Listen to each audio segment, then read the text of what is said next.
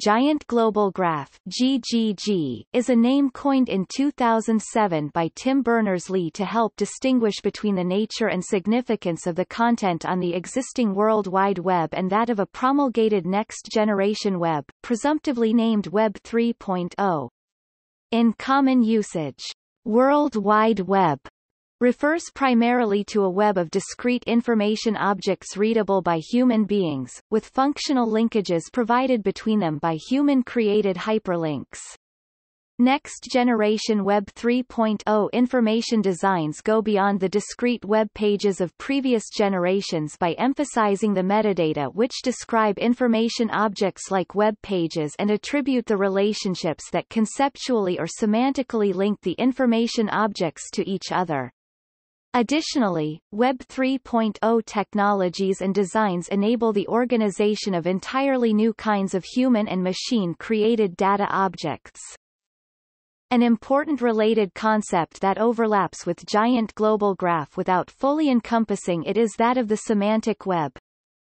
Social networking services are one of the earliest and best-known examples of this distinction. In a social network, the information about relationships between people, and the kinds of data objects those people share, is at least as important as the data objects themselves.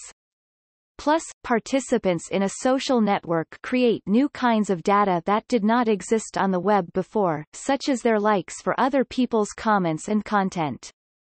Currently, these new kinds of data are primarily structured and mediated by the proprietary systems of companies like Facebook.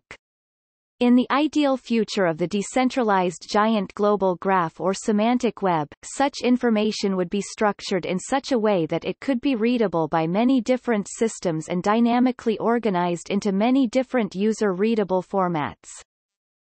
The GGG concept also relates to the decentralization of Internet information, whereby properly formatted semantic web data objects can be organized and their relationships discerned by any computer on the Internet, rather than solely being organized by large centralized systems such as Facebook and Google. For instance, people using the FOAF protocol to organize information on websites or other Internet nodes can define and interact with their social networks without necessarily requiring the intervention of centralized systems like Facebook.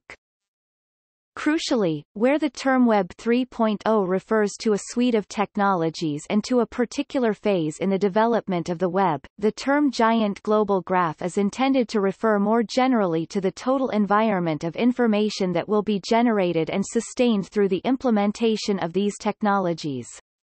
This environment will be a qualitatively different one than that which existed before the development of these technologies.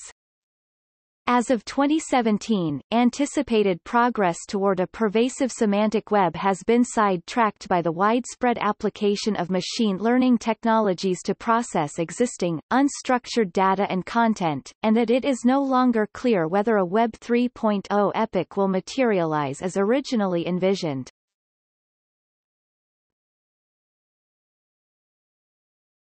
Topic: History. The term giant global graph was notably used the first time by the inventor of the World Wide Web, Tim Berners-Lee. On his blog, Tim Berners-Lee thinks about the social network itself that is inside and between social network websites such as Facebook.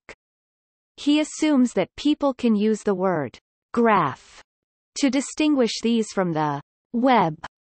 Then he says that, although he called this graph the semantic web, maybe it should have been called the Giant Global Graph.